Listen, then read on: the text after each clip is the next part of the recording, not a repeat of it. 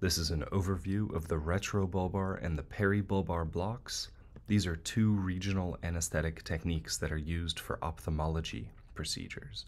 The pros and cons of these procedures are listed here on the right, and they both allow you to have some level of akinesis and anesthesia to the eye.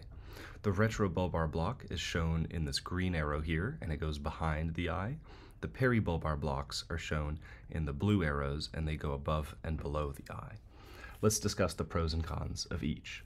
The retrobulbar block deposits local anesthetic within this muscular cone directly behind the globe. Because it goes behind the globe and in the path of all these nerves, it allows you to block the ciliary nerves, the ciliary ganglion, and the cranial nerves 2, 3, and 6. Also, because it goes in this muscular cone behind the eye, it allows you to use less local anesthetic, 2 to 3 cc's compared to the larger volume of 6 to 8 cc's required in the peribulbar block.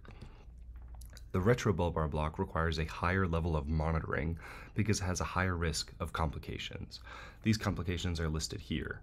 The first is penetration of the globe, so penetration of the eye itself. The next is intraductal injection, which then causes retrograde flow of the local anesthetic along the optic sheath into the subarachnoid space, which can cause obtundation and respiratory arrest.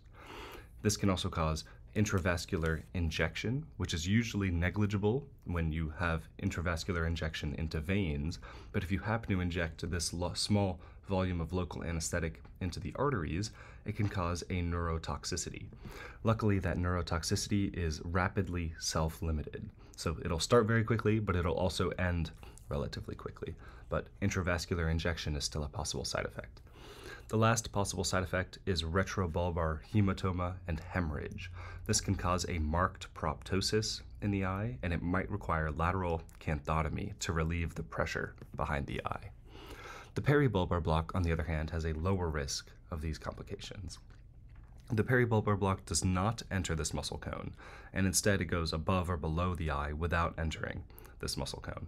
It doesn't target the origins of the cranial nerves themselves, and because of that, it requires a larger volume of local anesthetic. We said 2 to 3 times that of the retrobulbar block. It also has a longer time of onset because you're injecting in the vicinity of the nerves, not within the nerves themselves. And it also has a lower incidence of complete akinesia, so you might not have perfect eye paralysis after a peribulbar block.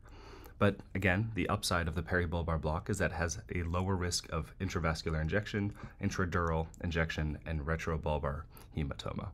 I hope this review was helpful, and thank you for listening.